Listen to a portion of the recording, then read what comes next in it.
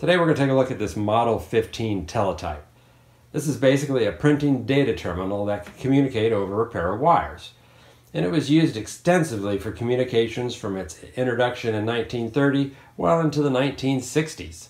Our U.S. military used it in World War II and the Korean War.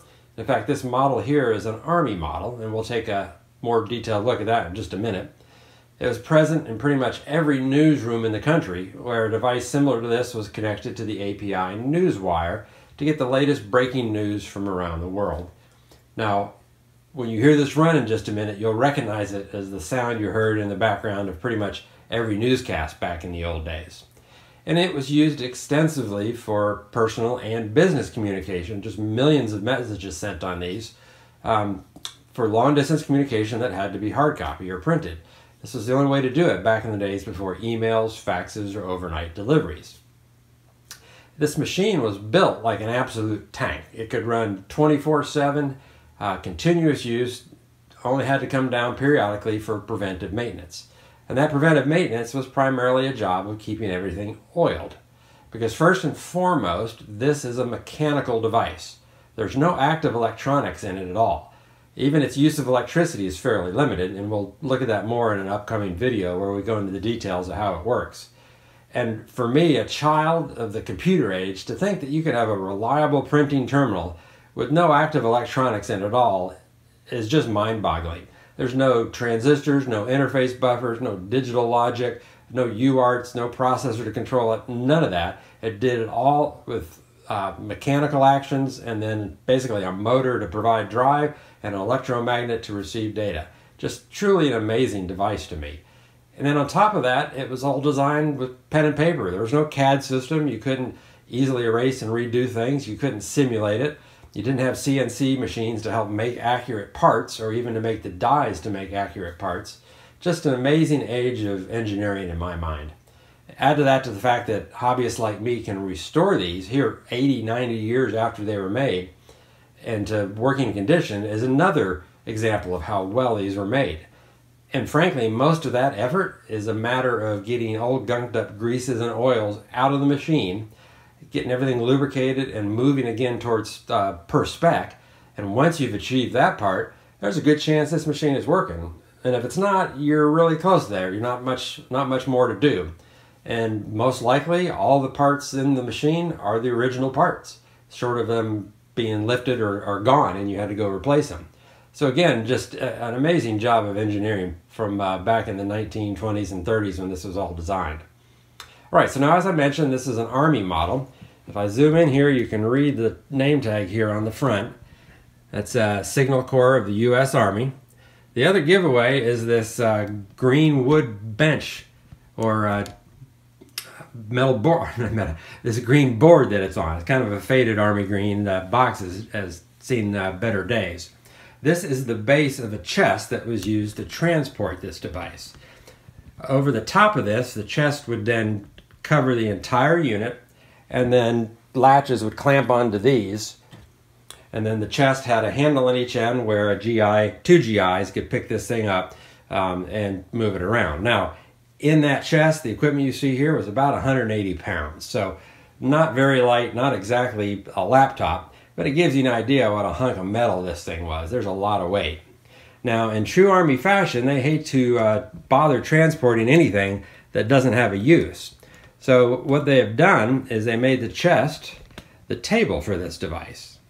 So if I scan back, this is actually the chest that you're taking a look at. It's in rough condition. I have it on a dolly because it's too hard for me to move any other way. So the operator would sit here and his legs would go under that, basically inside the chest, and it would serve as the table. And there was actually one other smaller chest that was used as part of the transport of this device that would serve as the seat. So basically the chest for transporting this device served as the table and as the chair for that, so the Army didn't have to move any extra tables or chairs to support this. I always thought that was kind of neat.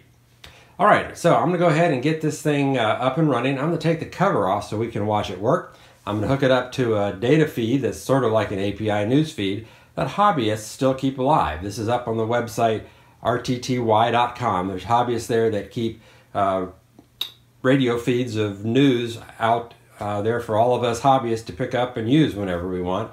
There's also a broadcast that goes over the internet so that you can pick up the modulated data that way as well. So I'm going to go ahead and do a video cut and get that set up.